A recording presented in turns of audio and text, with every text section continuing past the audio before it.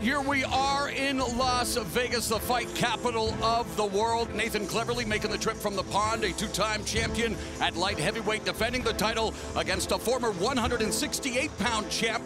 Badou Jack moving back up to light heavyweight, fresh off a candidate for Fight of the Year against James DeGale. Protect yourselves at all times. Let's go. These are two of the best body punchers in boxing. Wow, shine that body. Jack really doing a nice job of going to the body, making that investment early. Jack's been very aggressive here. Yeah, Jack putting the pressure and starting to tag Nathan Cleverly. He's breaking Cleverly down, guys. Really, it's a sterling performance by him so far. And that left hook's starting to find the home this round. Look at those body shots. Oh, and those body shots continue to break down Nathan Cleverly here as Badou Jack just teeing off on the light heavyweight champion. Sublime round from Badou Jack.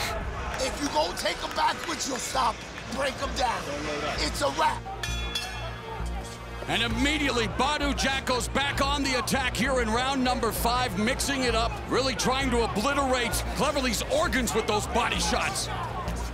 Offensively and defensively, Jack putting on a clinic here in round number 5. Simply sublime performance for Badou Jack, picking apart Nathan Cleverly, strafing his body. An effortless transition thus far, back to light heavyweight. Under a minute left in the 5th, and Jack continues to headhunt. Tony Weeks, referee, looking on. It's all Badou Jack. Cleverly, though, valiantly trying to fight back, but then eats another body shot. 15 seconds, and it's over. Tony Weeks has seen enough, and Badou Jack, in his return to the light heavyweight division, has just bagged another belt. Terrific performance. Two-time champion. So a stellar outing for Badou Jack. He shows you why he's one of the stars. Very impressive. I think Adonis Stevenson, let's get it on. You willing to go to Canada to do it? I'd go anyway.